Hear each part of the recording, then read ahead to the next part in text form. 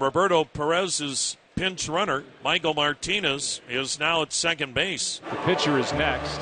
I don't know that Francona automatically lifts him, no matter the circumstance on the bases. 2 balls and a strike on Rajai Davis. Now the pitch. Bounced it in there, and it bounced away from Contreras up the third base line. Martinez in with a head-first slide to third on the wild pitch. 1 out, no score. Infield in the pitch.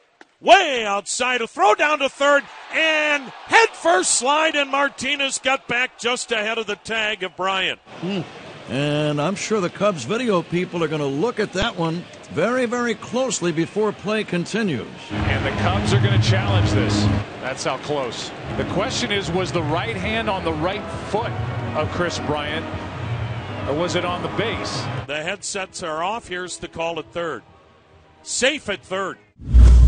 First and third with 1 out, and Andrew Miller is out of the game. Coco Crisp will come off the bench and pinch hit. Infield partway in the pitch. Coco Crisp swings, lines one to right. Coming on, playing it on the bounce is Soler. It's a base hit. Coming home to score is Martinez. Throw to third by Soler, and Rajai Davis is thrown out at third. Coco Crisp, who's had a ton of big moments in the postseason in his long career, a lot of experience, comes in off the bench and first pitch swinging, answers the bell and dumps a single out here in right field. And the first run of the night belongs to Cleveland.